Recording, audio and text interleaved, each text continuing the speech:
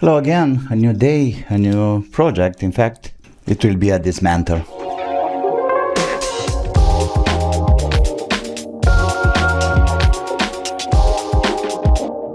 I'm really curious to see what's the electronics inside of this microscope. I really love this one. It's cheap. It's doing a good job for my needs. It's absolutely perfect. You can connect it to the PC.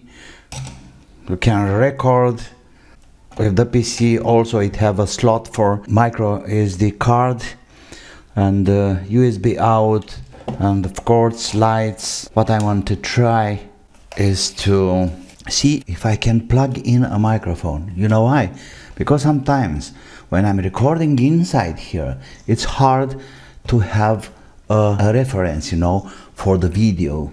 So when I'm editing my videos, I'm always use the audio part of the recording for synchronization and all those stuff. The video file recorded by this microscope, it's also have an audio trace, even a distorted signal, because all I need is reference. So let's try to open it up. It's very simple.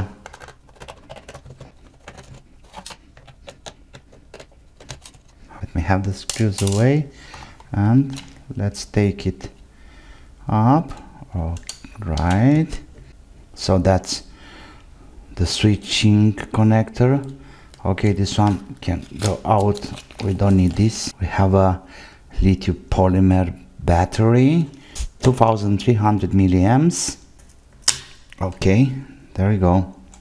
Well, nothing breaks here, but be careful with this double tape here. And this is the display port. This should go out like that. The switch is ribbon, but let me have this connector. That's for the camera, I suppose. Yeah, it's out. And switches. Okay, there we go. And here, screws, only two. Oh, it's supposed to be another one here, maybe.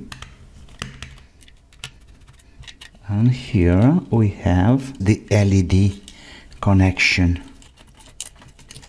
Okay, we have a circuit here, 20510, 20510, and then we have BEN 9827 027 DX. Okay, let's give a search.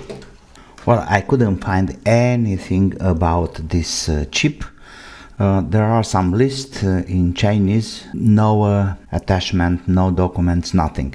But if I have an educated guess, the single place where a microphone is this one here, plus and minus, for electret microphone, of course, and that should go to this IC here, which obviously it's missing. All I can do now is to try one of these outputs of the IC to see what port is going to the main circuit here. And theoretically we could have a kind of noise when touching this contact. Also, I can check if there is any voltage here, because an electret microphone needs like 2-3 volts for working properly. Okay, let me connect back the screen and all the others and start having some recordings on a card. Okay, screen is here with the contacts down. Okay, we got a display camera here. It's nice that these cables are long and you can test and do the work easy. Ready to roll. The point is that I have to use this card inside my camera because I don't have another card around. That's funny. Okay, in the meantime I got another idea. I can use this little function generator here to generate 1000 Hertz signal, and then I'll just ping the circuit here with 1000 Hertz while it's recording. And I think, I'm convinced that this pin here, number 3 pin it will give me some results. Probably there is an audio output too, but who knows, as long as I don't have the schematic. Is this one working? Let's see. No. Oh yeah. Yeah, it was on 10,000 kilohertz, you know. Of course, it couldn't be recorded. Once again, let me have this. And now we are on 443.1 hertz. That's almost a note record. And let me have this first. Or hey, what's wrong here?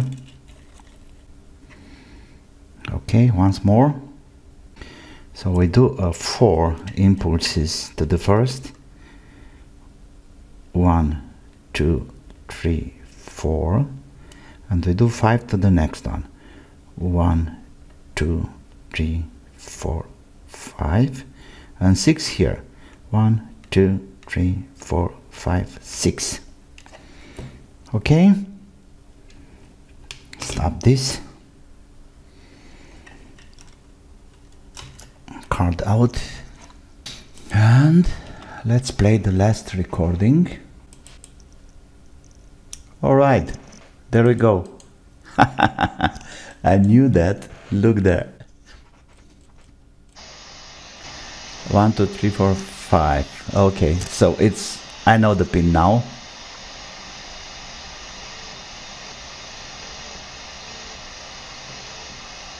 That's the pin. Okay, that's the one. You see, I identified the pin number, and that's the pin here. 1, 2, 3. That's the one here where I could have an audio signal. So the next step, it's very clear. So I will get a microphone and adapt it over there with the right voltage for a properly working. I said I don't care about the quality of the recording. All I need is just some references, like, you know, for synchronizing the videos. Okay guys, I hope it's useful. Please like, please comment, please subscribe, of course, and most of all, don't forget to have fun. Bye bye.